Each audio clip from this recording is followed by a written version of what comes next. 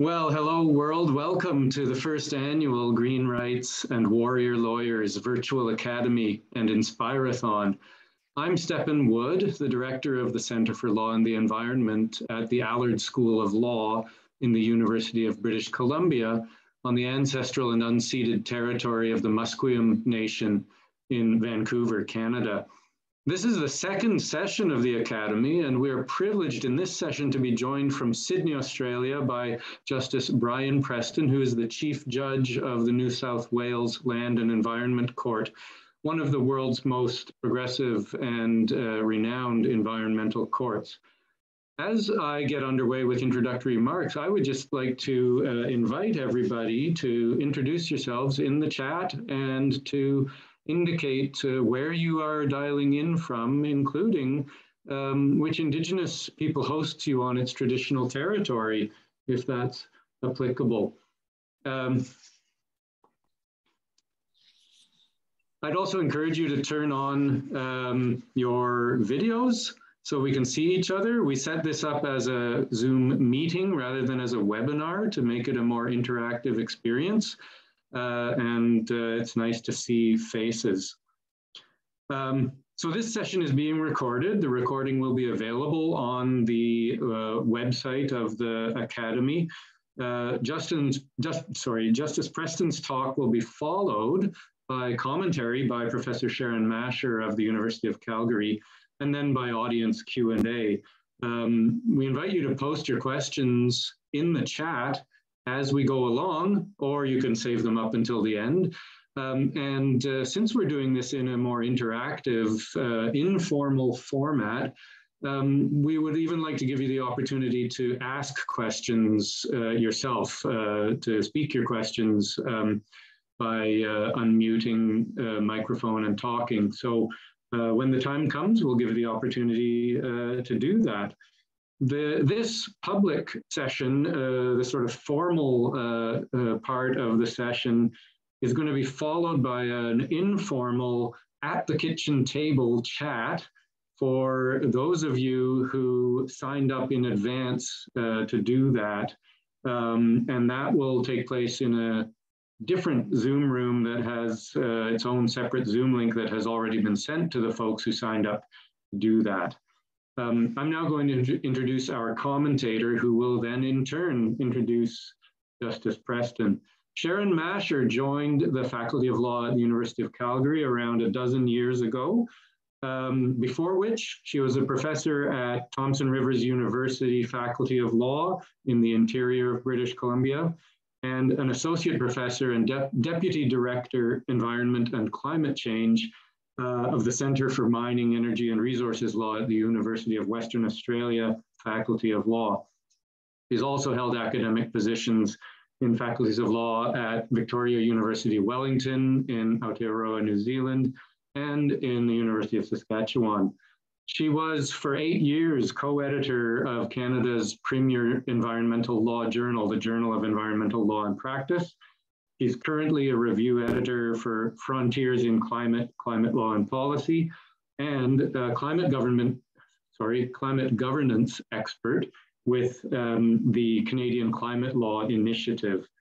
While in Australia, Sharon was a member of the Management Committee of the Environmental Defenders Office, Western Australia, a not-for-profit legal clinic dedicated to environmental protection. She also served as a principal policy officer for the Greenhouse Unit in Western Australian Department of Environment and Conservation, as a legal consultant to the Western Australia Department of Water, and a member of the Western Australia Water and Rivers Commission Legislative Compliance Advisory Group. With that, I'll turn it over to Sharon. Thank you very much for joining us. It's an honor to have you. And I'll let you introduce Justice Preston. Thanks very much, Stephen. Good afternoon to everyone, and good morning to Justice Preston. I want to start by acknowledging that I'm speaking from the traditional territories of the people of the Treaty 7 region of Southern Alberta.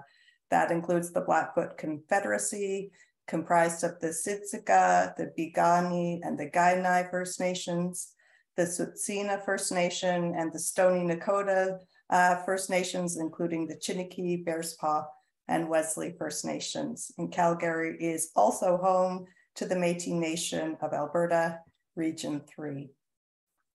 So it's my great pleasure today to introduce the featured warrior lawyer for this session, His Honor Justice Brian Preston. To many joining this session, Justice Preston needs no introduction.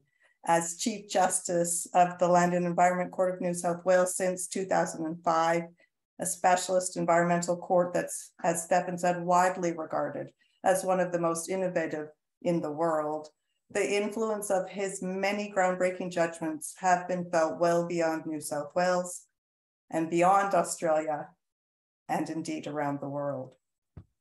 And despite the enormity of that judicial contribution and his influence in that capacity, just recognizing his role there doesn't begin to capture the scope of his contributions in the development of environmental law.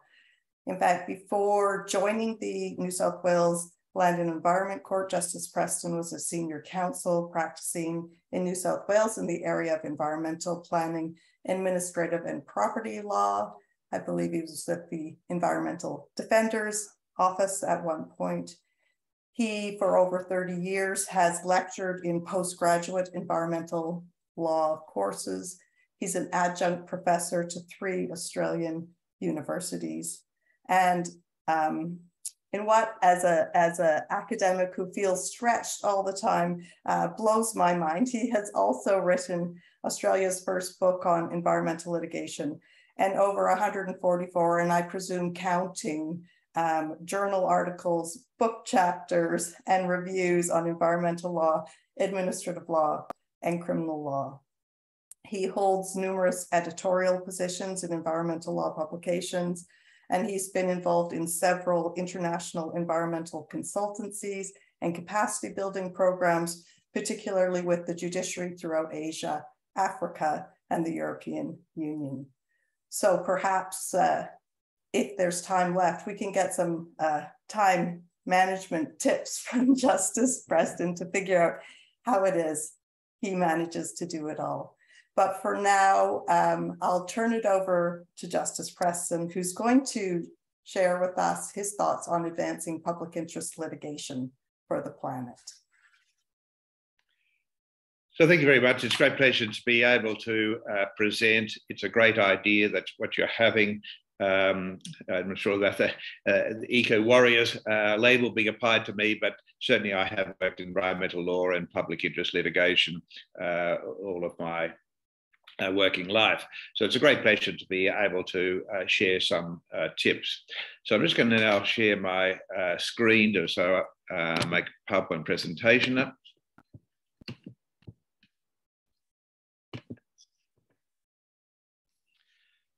Good.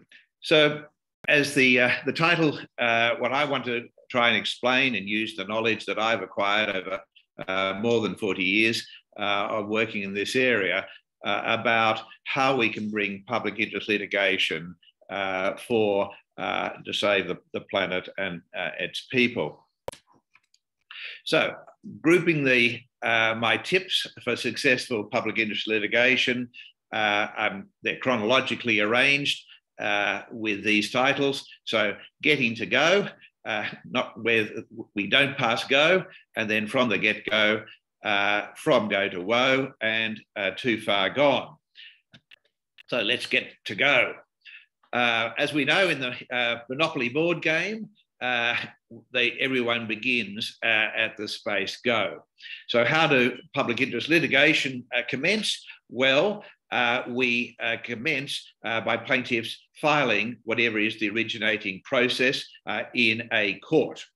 I call it the end game around the board game because often it is part of a comprehensive strategy. There might be public protest, there may have been participation at various stages, but the decision is made that litigation is needed as one of the strategies to be pursued. But when you come to file the originating process, to commence the proceedings, there has been a process of preparation that started a long time before. That is, you don't go to court and file proceedings until you've done a lot of homework. So what is that preparation that needs to be done? Well, I'm grouping the ideas in these 5. First, you've got to have willing and able plaintiffs. Second, you've got to have knowledgeable, experienced and willing lawyers to act in the case. You've got to have an appropriate claim or cause of action. No amount of zeal or enthusiasm gets you over the line in a legal claim. Then, of course, you have to have evidence to prove your case. But doing all of those things means you need financial resources. And so you have to have some way of being able to fund the litigation.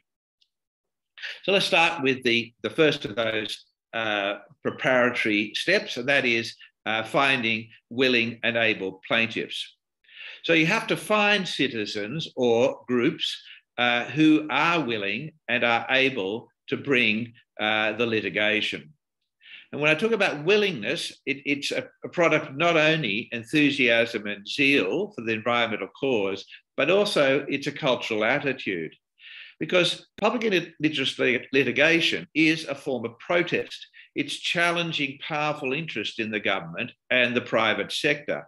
And not all people are prepared to take that on. And especially around the world, there are places where protest by civil society, including litigation, is frowned upon, or worst, there's a crackdown on it, and people, we have environmental defenders being murdered, people being put in prison for protesting or bringing public interest litigation. So there is needs to be a culture in the particular country that enables the bringing of this, and people have to be prepared to take on this form of protest. Now, ability is a product of having knowledge and experience in the environmental problem, the subject of the litigation. Whilst the work will be done by the lawyers, the experts, those people who are professionals, nevertheless, the client needs to have knowledge and experience in it. They can't be completely ignorant of the problem.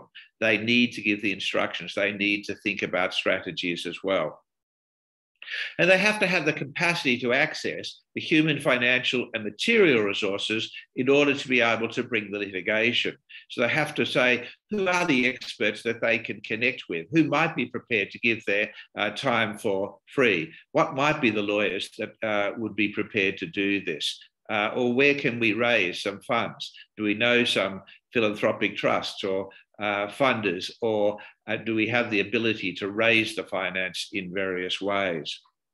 But you also have to have the attributes, the personal attributes of dedication, perseverance, resilience. As we all know, in environmental activism, it's hard work and people do get burnout. And you have to have that capacity to keep going. It's a stressful environment, litigation, and people have to know that and be prepared to settle in for the long term when litigation is being run. And of course, there also is the criticism that will come, whether there is success at the end of the day or failure at the end of the day. People, because it is challenging those with power, there will be a backlash against the people who bring this action, and people have to be prepared to suffer that. Then we come to the lawyers. Again, having zeal and enthusiasm is important, but it doesn't run successful litigation. I remember when I was first I was an associate to a law clerk to a Supreme Court judge, and talked about the various going to the bar and doing things. And what that judge emphasised was that you can't do the right thing by a particular cause, an environmental cause, by just having that enthusiasm. You have to be at the top of your game. You've got to be a really knowledgeable lawyer, skillful, know how to bring the litigation, succeed as an advocate. Those skills are what are needed for plaintiffs. It doesn't cut the mustard just to turn up and say, I really want this outcome. You've got to really show how it can be done. So the lawyers not only have to be that experienced and knowledgeable, they've got to also be willing to take on the case. And that could be at no fee, or it could be on a reduced fee basis. I'll come to that later. Now we come to the claim, and this is, absolutely important. And too often I see a litigation brought for a worthy cause, to protect some aspect of the environment or to advance some environmental issue, but they've chosen the inappropriate claim. It's almost like doomed to success. It's really important to choose the right claim. So I'm giving some tips here about what should be factors that are taken into account in choosing the appropriate claim. And I'm going to run through those. The first is the litigant, the plaintiff, has to be the activist.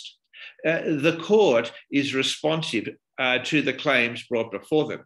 Whilst there are some courts, such as in southern India, India it would be a good example, where the courts are prepared to move suo motu, that is, on their own motion, that is the exception. Courts, especially in countries like Australia and Canada, will be responsive to the claims that are brought before them.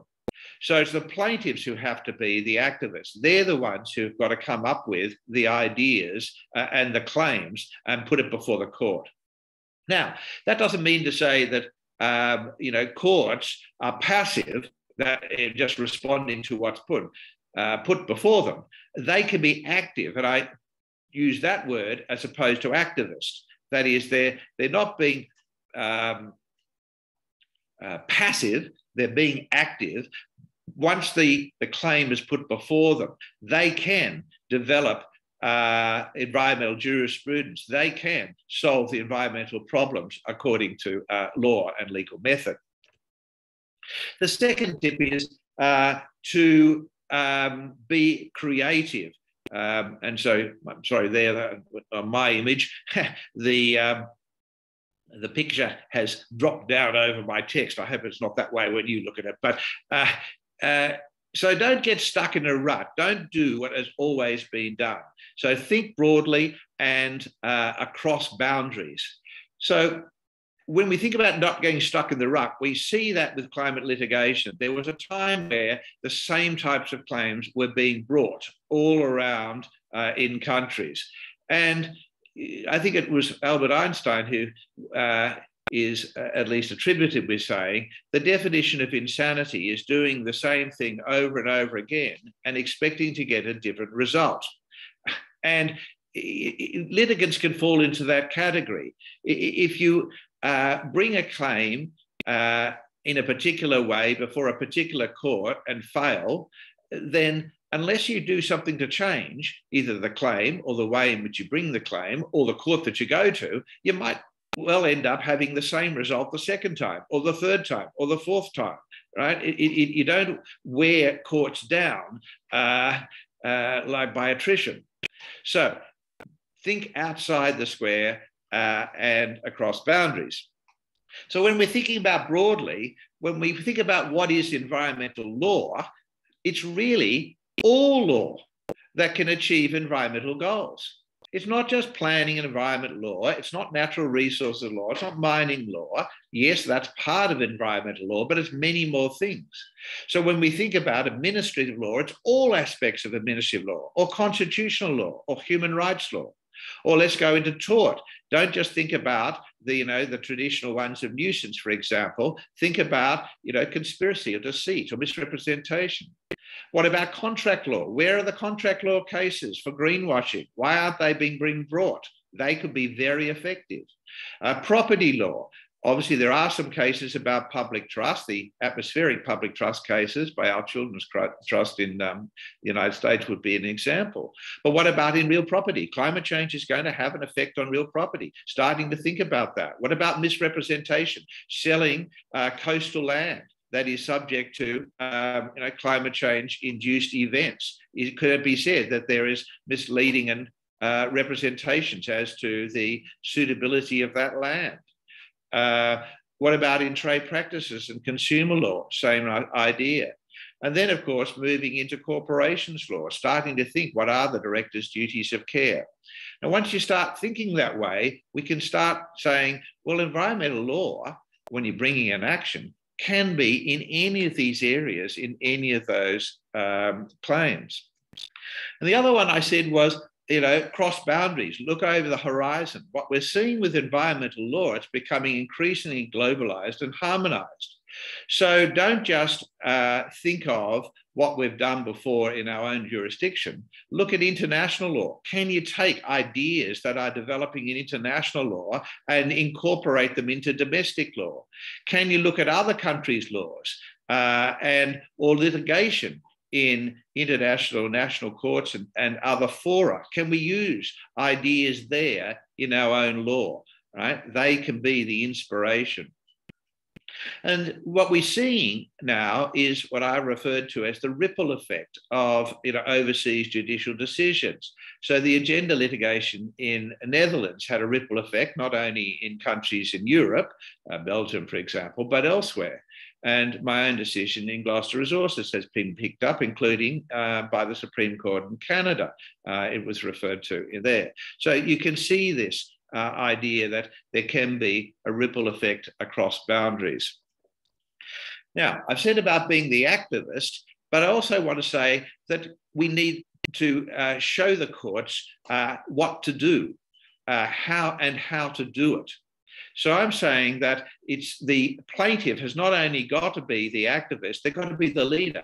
They've got to sort of take the court by the hand, show them what is this particular claim and how the court can uphold it. By definition, public interest litigation is not applying settled law. It's pushing the boundaries. It's trying to say, let's move the law into a new area. Let's apply it to a new situation. The court hasn't done that before.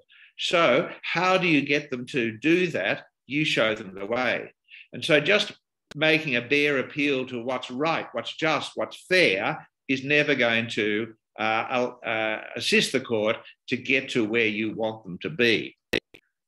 And I've said about you've got to find the right vehicle, and that is the claim. So it's not only the cause of action, but you've got to have the right facts for that. Too often we see, well, this was a good idea, but the facts just don't support the court finding the plaintiff's way on these facts. And it's so frustrating, I can say as the judge, to have a claim which is a good claim, but you just can't get that claim up on the facts. So make sure that you've got the right facts to be able to establish the claim that you've chosen and to obtain the appropriate relief. Now, when we think about it, we apply the law and we are going to apply the facts. And hopefully you do that through an intellectual and rational process. But contrary to popular perception, judges are human. They have emotions, right? They want to wake up and think that they've done the right thing and not done the wrong thing.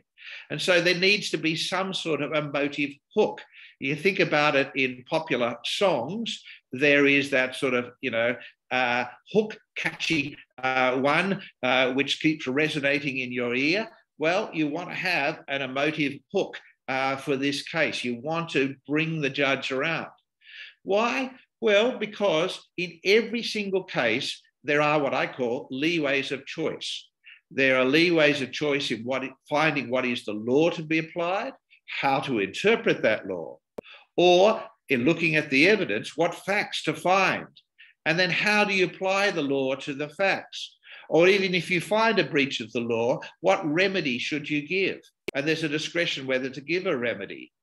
So the judge is going to find your way on the law and find your way on the facts and apply the law to the facts to find a breach and to give the appropriate remedy if they are hooked on the case, right? They believe that is the right thing to do. If they don't believe it's the right thing to do, you're never going to get them to make those leeways of choice. So you've got to think of that. It's almost like a psychology of litigation, and you've got to think of that. Now, the other thing, of course, is you might find a claim and you might establish it, but if you've got the wrong remedy, then you're going to fail. So it's no good, for example, bringing an action where, say, like a common law action, where the usual remedy is damages if there are no damages to be proven. Or conversely, bringing an action for in a common law action where damages is the usual remedy, but what you really want is an injunctive order, to stop certain action or to compel the defendant to take certain action. Right? So you've got to make sure that the remedy that you want, and that is the best or the most appropriate for the circumstance, is able to be granted in that particular claim. If it's not, then you've got the wrong claim. You need to change the claim and go for one where you can get the remedy you want. But we also need to remember that sometimes the remedy is not what you get in court. It may be what comes later. So in judicial review, for example, the remedy you get in court is, for example, to quash or declare invalid an administrative decision. But that's not really what you want. What you want is to them to make the right decision the next time around. So this may be a step along the way, and you have to have a public campaign, a protest, which will persuade the decision maker to make the right decision the next time. That's not a remedy you can get in court. The court can't compel the decision maker to exercise a discretionary power in a particular way. They can only say, no, the way they have already decided it is wrong in law and set it aside, but they can't compel what the new decision would be. You have to bring separate protest or public campaign in order to persuade the decision maker to make the decision that you want them to make. The other aspect is to avoid the scattergun approach. We all know what that is. You get the sort of the scattergun, which have multiple bullets, it fires 20 shots like buckshot. You haven't a clue what you're trying to hit, but hopefully one of those little shots is going to hit it. It's always a disaster, because the message it says to the court is this plaintiff doesn't know what their best claim is, and they're just sort of saying, you never know your luck in the big city, you just might happen to succeed. That's the wrong message. So pick your good points and stick to them. Have conviction in what are your good points. You may not succeed, but you've got to show them that they are your good points. If you've got plenty of poor arguments, I can tell you it deflects attention from and often taints the good arguments when you make them. The court sort of says, pox on all your houses, this is hopeless, and dismiss it. And a good point just gets thrown out with the bad points. All right, what else? We've got our plaintiffs and we're lawyers and we've got our claims, etc. Now we have to prove our case. And we've got to remember that's an absolutely essential one. A claim is just what you're articulating as being the bare bones. You've got to prove that with evidence. And you need good evidence. So what are you going to need evidence about? Well, obviously, whatever is your claim or cause of action, you break that up into each of the elements of that cause of action, each of the things you need to prove in order to establish the breach of law.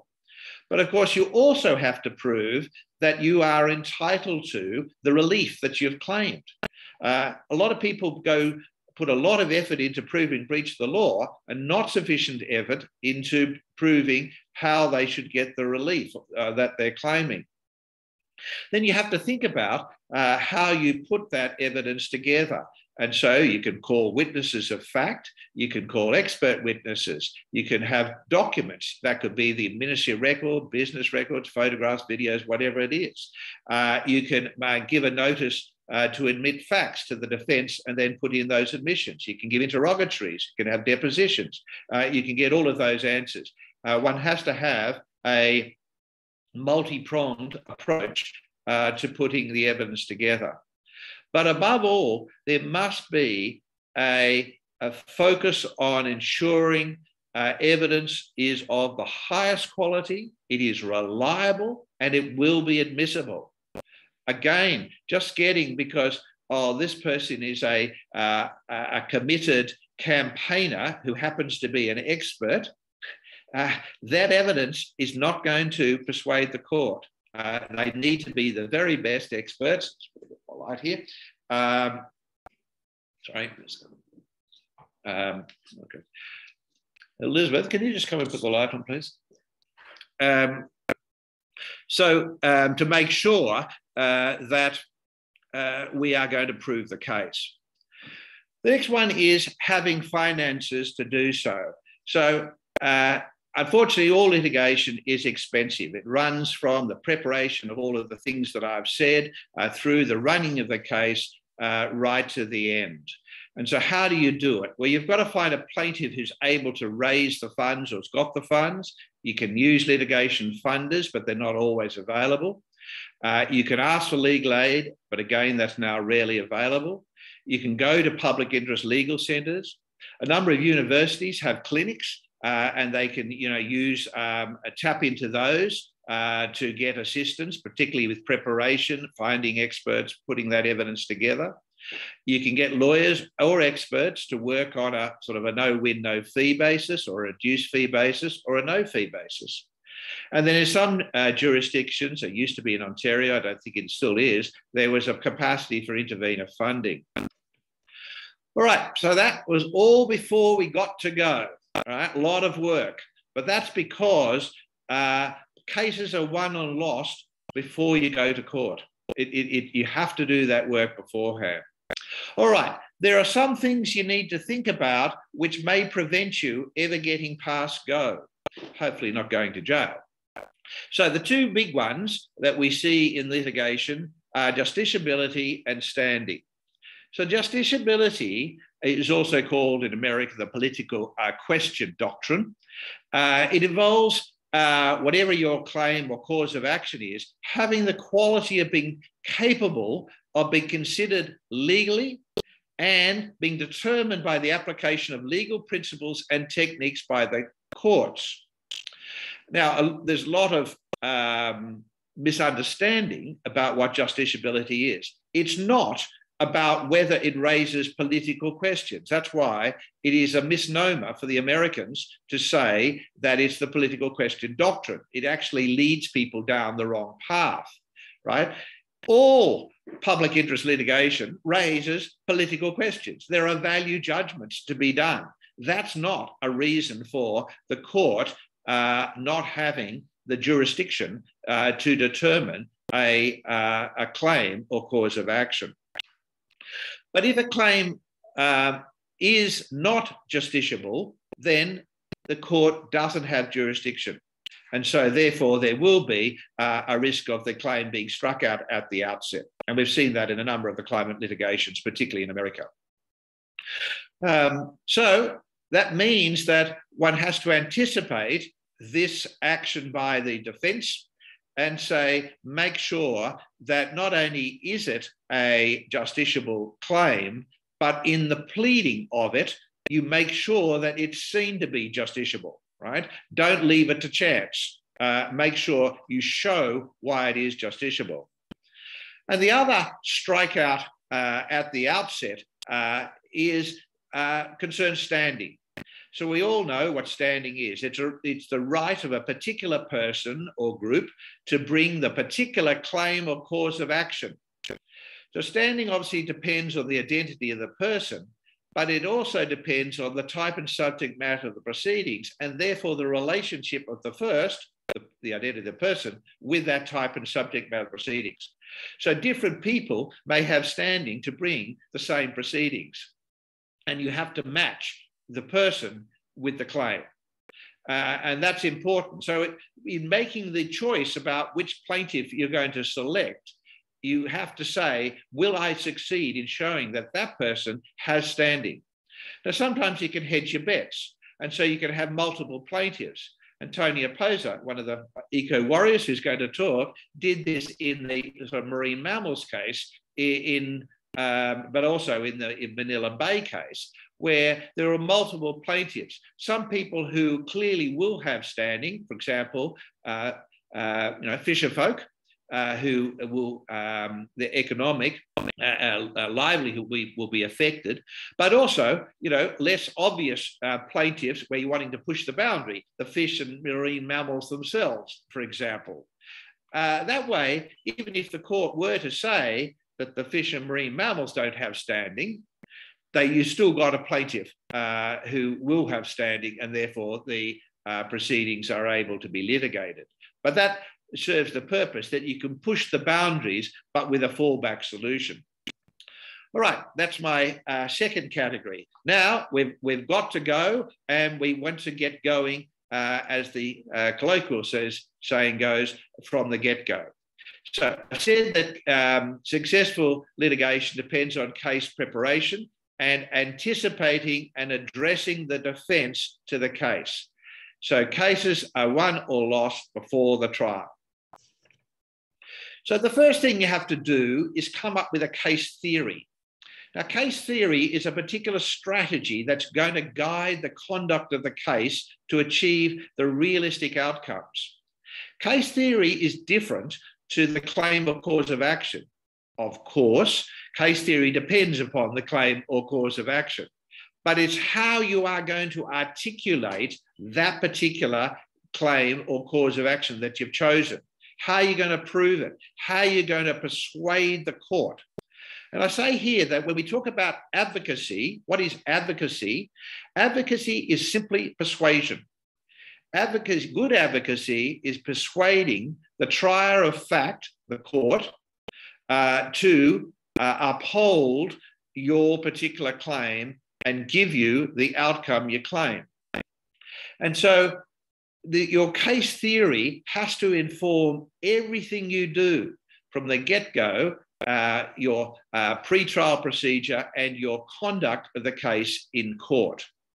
And so I've said about showing the way. You show the court through your case theory what is the judgment that you want them to give and the outcome that you want them to order. So the first is you have to establish the law. So this involves two steps. You've got to find what the law is and interpret the law that you've found. So you may say, oh, hang on a second, what's the difficulty in finding the law? Remember I said, in public interest litigation, environmental litigation, we're dealing with hot law, hot situations. The law that you're asking them to apply to the situation is not what has been done in the past. You're asking them to do something new, novel in the future. So therefore, you've got to say, what is this new law that you're asking them to apply? And you need to show them how they can develop that law. So if you're taking something like tort, we know what the elements of a particular tortious claim is, a cause of action, but you're trying to show them how they can be applied in a new way, in a way that it hasn't been done before. So we think about the atmospheric trust, public trust cases, or in the, applying, nuisance to deal with, pollution of the atmosphere by greenhouse gas emissions, then you're trying to show them how to push the boundaries of tort law in a way that they haven't done before. Or even if you're applying a statute, you have to say how they should interpret that statute in a way that they haven't applied before. You've found the law, you've interpreted it, you've now got to prove the facts. You've got to prove every single element. So what I used to do was create a master chart of evidence. I would put on the first column each of the elements of whatever is the claim or cause of action. I would then break that up So if it is in negligence, for example, you have to prove duty of care, breach of duty of care, damage flowing from the breach. But then you'd break that up. So it's not just proving that there is a duty of care. What is the content of that duty of care? It's not just that there's been a breach, but what were the particular aspects of breach? You break that up into the sub-elements. Then you say, how do I prove each of those sub-elements? Is it going to be by oral evidence? Is it expert evidence? Is it documents? Is it admissions? Is it, answers to interrogatories? How are you going to prove that? Is I'm going to get that in cross-examination? And so you put that into category, how you're going to prove each of that. That way you make sure that you prove every fact that is needed. And then you have to say how the law that you've found and interpreted should be applied to the facts that you ask the court to find. It's a syllogistic reasoning process where you apply the law, which is the major premise, to the facts, which is the minor premise, to establish the breach of law. But that's not enough. As I said, you've got to prove that a remedy should be granted for the breach of the law. And there are very few cases where it's mandatory for a court to grant relief. Mostly there is a discretion, and you've got to show the court why they should grant the relief that you seek. You also then need to think what is going to be the defence to the case. So what arguments are they going to raise? How do you preempt or rebut those? So what are they going to say about the elements of the cause of action? What are they going to say? Is there a defence to that? What is if they're going to say that they will be prejudiced if the remedy were to be granted, then what is your answer to that? Righto. We then go in our sort of from go to woe. So we've gone through the case of preparation and on to the trial. And so one of the things I emphasize is that you don't just think about once you file it and then we'll come up to the trial and there's a sort of interregnum where you don't need to worry. You've got to look about that every time you do any attendance in the court or you file any document, that is an opportunity to persuade. And what is persuasion? Persuasion is about showing the sort of ineluctability of success of your claim. You've got to be not only appearing a winner, you've got to show how you're a winner all the time. The court gets caught up in the enthusiasm and the logic of the claim, and you've got to see it. So your pleadings have got to show why this claim is effective. Every time you appear at an interlocutory occasion, you're before a court, it may be the trial judge, you try to persuade them there. And so a lot of people miss this opportunity and think that, oh, we've got a bit of downtime here. It's not. It's really critical. So from the time the judge walks onto the bench to start the trial, they believe you are going to win. That's what they must know from the time they walk on. Not, oh, what's this case all about? No, you've missed your opportunity. So now we're at the trial. How do you do it? Opening the case is critical. Opening the case is not just a pedestrian run through about reading your brief to the court, about sort of reading affidavits or tendering documents and taking them in a mind-numbingly boring manner through. You've got to show them why it is that you are going to win this case and how there could be no other result. That's what you've got to have, that confidence in presenting it. And think about how you put that forward. Don't just do it, as I say, in a very boring pedestrian way. Think about, do you want to have a table? Do you want to have a chart? Do you want to have photographs? Do you want to have a PowerPoint presentation? Do you want to show a video? How is it that you're going to do it? You know, and say this is the emotive hook, but you've got to try and get them in to see how it is that you are going to win. I talked about preparing a particular chart of evidence for preparation. I used to use that chart in my opening. I would show, say to the judge, to win in this case, I will need to show you 1, 2, 3. I'm going to be able to show you that through this. And this is how we're going to do it. The law supports this proposition.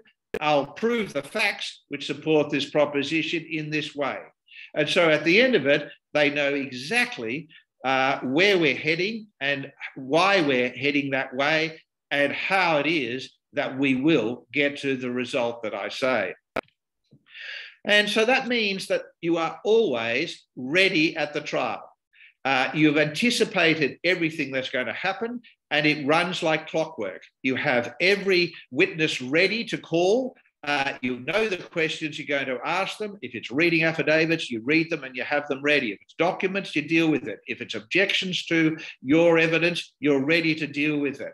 As I say, you've got to cultivate the ineluctability of victory, and you've got to keep a momentum running through the hearing. You started hot, and you've got to continue that right through. There never is a pause. And so the judge gets swept along with this enthusiasm and the ineluctability of victory in the case.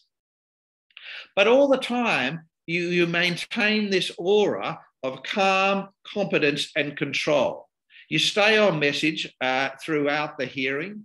You don't engage in tactics or sledging, and insofar as the other side try to put you off your game, you don't get diverted or distracted. You just give them a wry smile, Mona Lisa-like, and you just move on because you must maintain control of the agenda. It's your case, you run it. You don't get put off. If you give in to sledging by the other side, they've seized control of the litigation and you lose that momentum.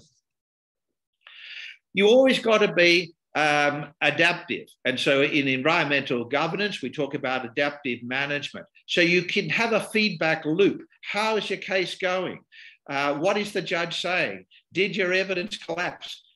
You never show that it collapsed, but you recognize when it does, and you say, what is your response to that? And you keep adapting your legal argument, the way evidence you're calling, to adjust the emphasis, to manage what is happening at the trial. When you come to your closing address, then you should have anticipated and addressed every one of the court's concern or what happened in the trial. If your evidence didn't proceed as you had anticipated, you've adapted and you say how it's going to be done. So you say, I said this in opening, I can continue saying it here, or here is my adjustment in closing. Again, I said, show the way. You've got to make it easy for the court to uphold your claims. You've got to show the court how to draft the judgment. Don't just leave it to them to try and work that out. So facts, you provide a summary of the facts that you say should be found. And you cross-reference that to the evidence on which they're based. And you make it easy for the judge to make those findings of fact. And so you can do that with a compendium of extracts of key documents, transcript, evidence, etc., annotated, and give them, these are the findings of fact we want you to find. And as far as the law, you have to show them, these are the legal propositions we want you to find. Here is the case law that supports that. It may not have found that law in a previous case because you're pushing boundaries, but you show how that is a logical extension of those findings that have been made in previous authorities. And you show the court how to apply that law to the facts. Insofar as you're crossing boundaries, you're going to overseas jurisprudence, then you give them copies of the judgment and you show how it is that those courts decided that and how this court, the one you're arguing at, can adapt those foreign decisions to the case at hand. And I come to my last category, and that is, notwithstanding following all my tips, you fail, right? You get a judgment, you're unsuccessful. Does that mean that all is lost? No. You can never, if you're pushing boundaries, all public interest litigation is never going to be successful. You always know that you're going to lose, right? There's a risk factor in some cases. But you can still use that lack of success. How? Firstly, it can still influence and change behaviour, either of the government the government may pick up on what has been said by the court or what's been argued, or the private sector, right? They can still adjust their behaviour because they know there's a risk the next time they may be found liable. But you also can say, well, what's my next claim? What can I learn from what happened last time? How do I adjust the claim? Do I pick a different course of action? Do I pick a different court? Do I choose different evidence? What is the learning, the lesson to be learned from that particular loss? And you also got to remember that unsuccessful public litigation is part of an overall campaign. And so it can raise public awareness, which can change social consciousness. It can raise, for example, climate consciousness. So hopefully those tips do give you some idea of what can be done to be a successful eco-warrior in court. Thank you. Justice Preston, thank you for that compelling roadmap for effective public interest litigation. I'll hand it over now to Sharon Mascher, who will have some thoughts and commentary. Go ahead, Sharon.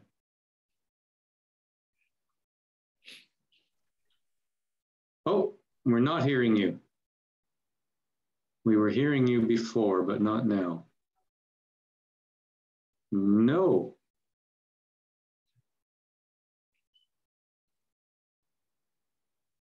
Let me try to mute and unmute.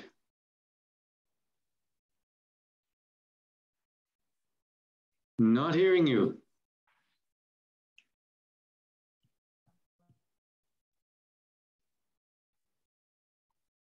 Is that any better? We hear you. All right, great. All right, sorry about that, everyone. Thank you so much, Justice Preston, for that really useful roadmap that you have provided us as we think about how we as academics engage with our students and as lawyers engage with the law in undertaking what is the project of collectively advancing the law. I just want to go from where you're left us to think about what the role of the court is once all of this good work has been done, and how it is that not an activist court, but an active court responds in a way that helps develop the law and advance our collective understanding of how we make the law fit for purpose in light of some of the big environmental challenges that we are facing. And I thought I would just reflect on a few of Justice Preston's judgments to make the point of how it is that an active court makes not just a decision about the individual issue at hand, which is of course the most important for the litigants, but particularly in public interest litigation, how a court can help develop the law more broadly and chart a course that helps the understanding of the executive, of the legislature, and of other courts in working with these concepts.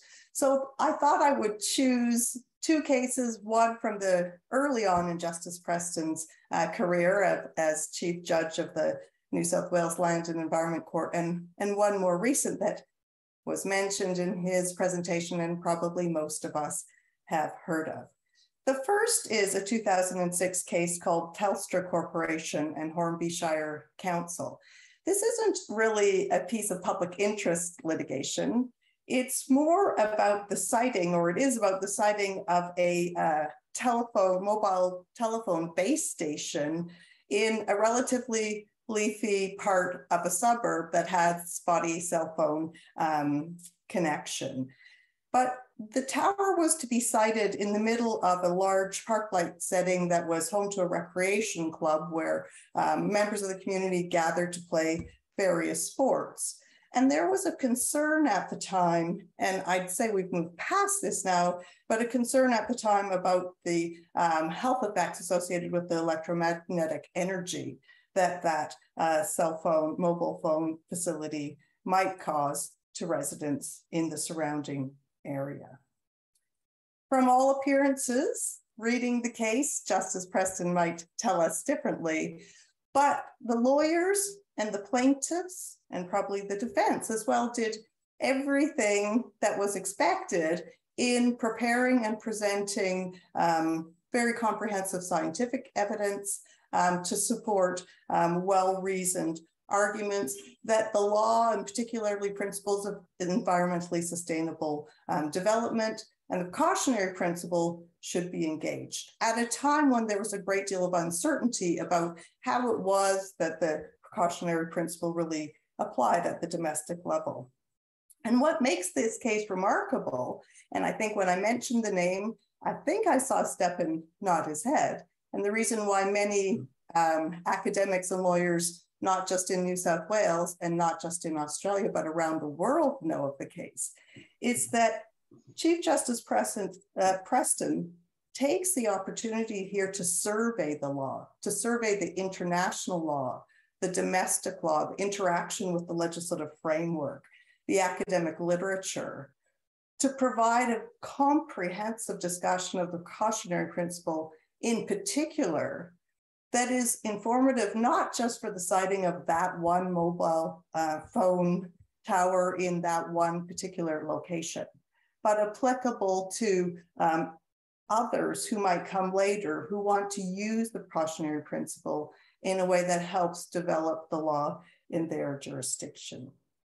So an active court receiving the work of plaintiffs to plaintiffs' counsel and everyone involved who's done all the hard work leading up to the case to really maximize the benefit in a collective sort of way.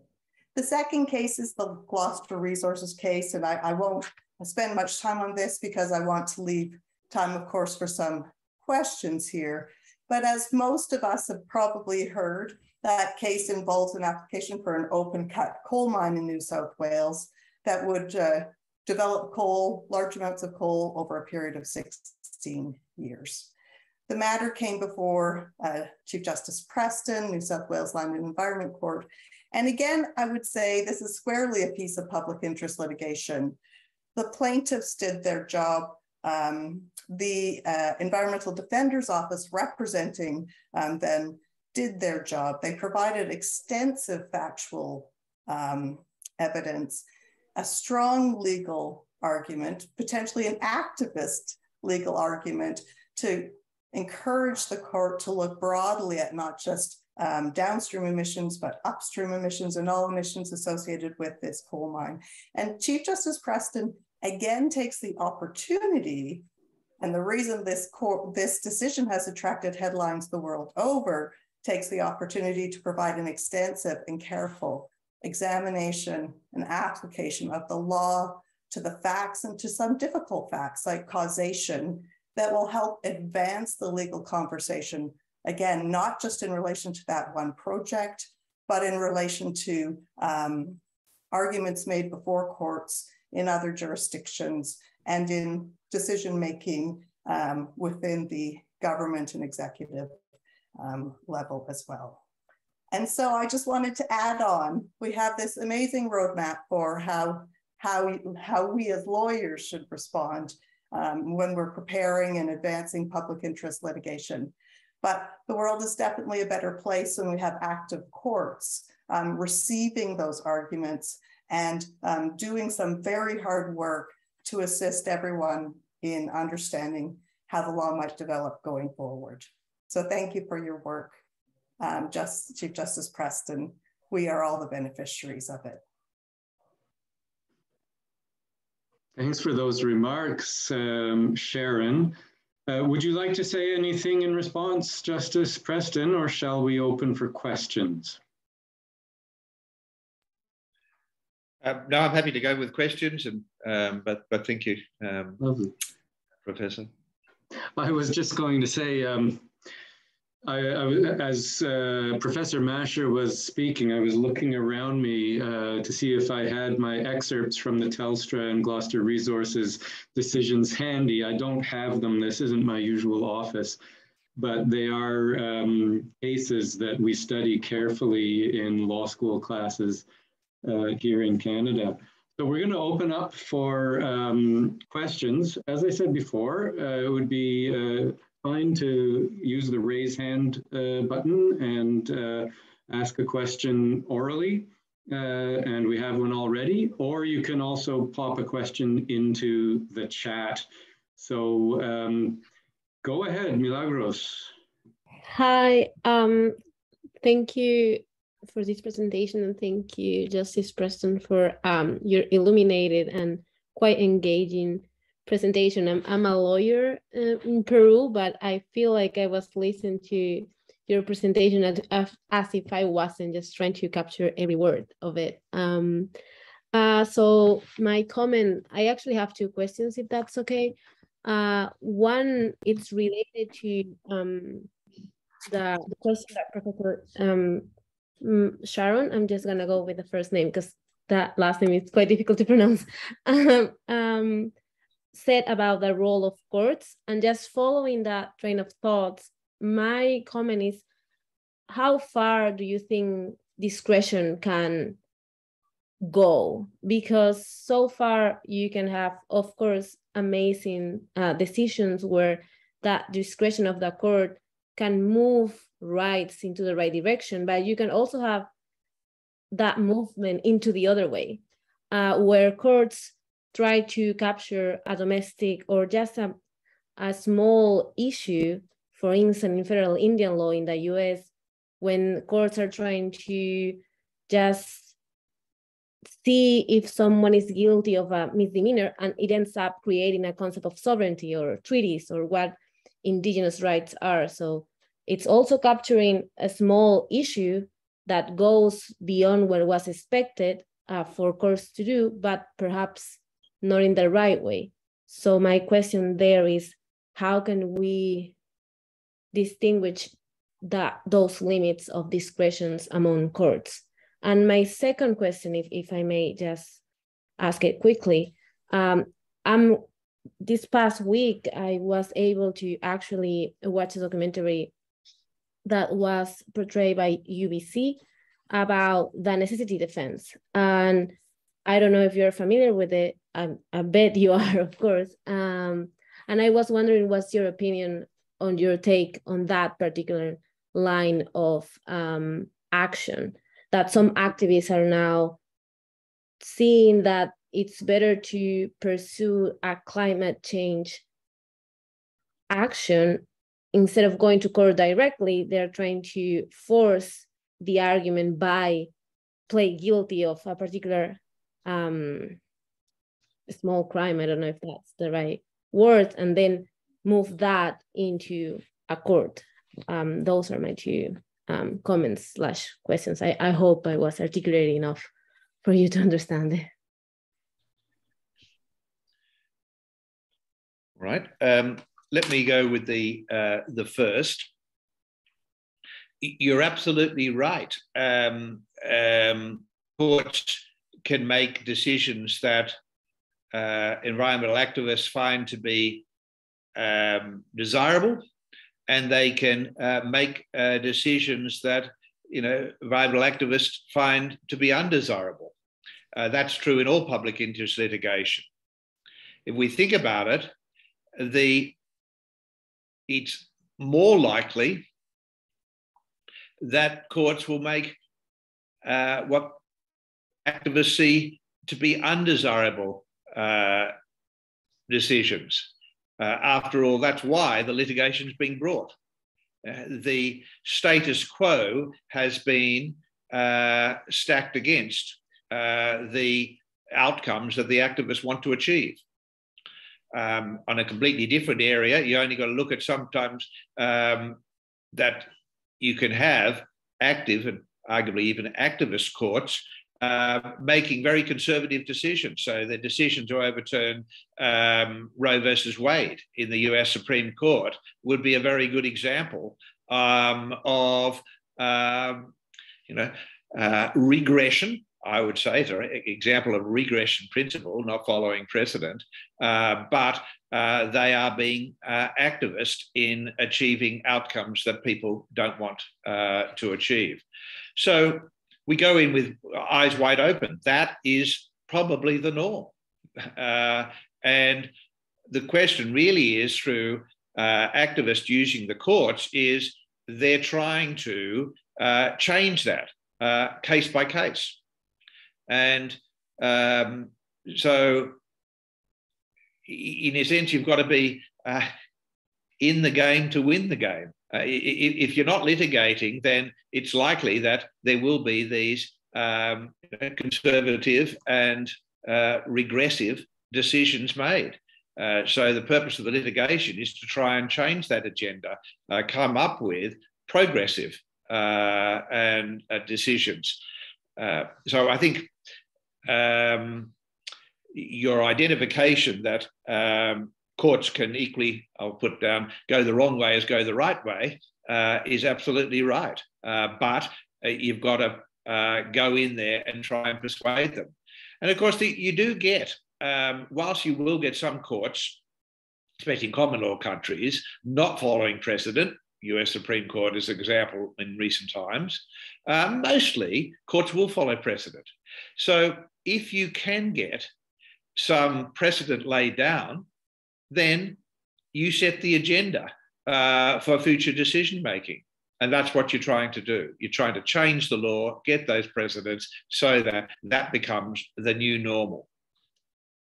As to the second, again, you're right. I said that litigation is a form of public protest. It's a protest against the powerful, those in government, those in industry, those in commerce. And there are many ways of doing it. One can do it through, protest in the street. Extinction Rebellion's been, doing things recently. They may be these days, picking artworks or, container terminals or freeways or railways, etc. Yes, they are maybe committing some crime, misdemeanor at the time, but the whole idea is to raise public awareness and to bring by the protest pressure to bear on those in power to change their behaviour. But equally, proactive litigation, that is where a plaintiff brings the action rather than being reactive litigation where they're being prosecuted for committing a misdemeanor, is part of the tools in the armoury that can be used. But it should be used in the appropriate situation. That's why I say, don't just take litigation in the wrong claim, the wrong vehicle, the wrong facts. That's not a sensible thing. In the same way that going and doing a silly civil protest, which raises the annoyance of society and forces a backlash, that's not the right one either. So you've got to choose your tactic of protest wisely. But I think that committing a misdemeanor is just one of the tactics. It could be successful if used in the right situation.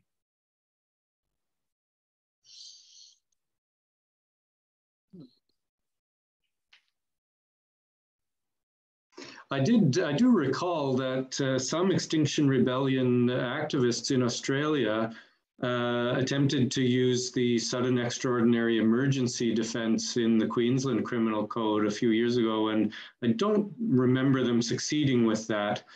But I don't know if the common law defense of necessity has had success when raised by protesters who've been charged with trespass or mischief or that sort of thing in Australia. It has been raised also by animal rights protesters, where they've said it's been unsuccessful because of the specificity of the defence. That is, by that I mean it needs to relate to the particular person. It's got to be necessary for them. And so they have to be doing it. So for the animal rights protesters, there was a mismatch, because it may be that it was thought to be necessary to protect the animals, but that's not the person that was charged. And so that's been a problem. It has been successful, if I recall, in France, where there's been, it was accepted for in environmental activism and climate change. It really will depend. But again, if that is a tactic, and I don't mean that in a bad way, I mean in a strategy, a prepared decision to engage in, for example, committing what would be a misdemeanor in some way, for the purpose, A, of raising public awareness, but B, perhaps in pushing the legal boundaries. Can you raise the defense of necessity? Can we come up with some sort of defense? Then again, what I said in my presentation applies equally. Is this the right vehicle? Is this going to be the right court? Now, we have a judicial hierarchy. A lot of these, ones are going to end up before the magistrates or the local court. Are we going to get a receptive audience before those judicial officers? Perhaps not. You may go to be failing. Then will you be therefore seeking to appeal? In what state are you going to? A province are you going to be appealing? If you know that you've got a very conservative appellate courts higher up, well, what's your chances of success, right? Maybe doing a protest in that province or that state is not going to be the right one. Well, there's a more liberal, judiciary in another province or another state. Well, what about we do it there? Or are the laws drafted in slightly different ways, which will allow that defense to be done? That may be a better place to do this. So it's an informed decision to do it. You don't just go along and, today wake up and say, I'm going to strap myself to a coal loader and see what, happens. Well, I can tell you what's going to happen. You're going to get arrested. You're going to get charged. You're going to be put before a magistrate and you're going to be found guilty, and your defense is going to be rejected. So you've got to say, how do I change that, right? Well, make a better decision of what it is. Look at the legislation, for example, find the loopholes. Then say, there's a debate about the interpretation of that legislation. If it wasn't a coal loader if I went to some other piece of infrastructure, then that may not fall within that category. I might get a defense. Well, let's go and do it to that, strap myself to that piece of infrastructure. Or I'll go, I'll choose a different person, who's going to be doing it. Let's find somebody who the defense is going to work better with, right? So that's the sort of, it's smart tactics. Sorry, I'll sort of try again here. We're not getting much success with that. So sorry. And we can use them, I think, more intelligently. Well, that is, I think, the point at which we need to draw this portion of the session to a close.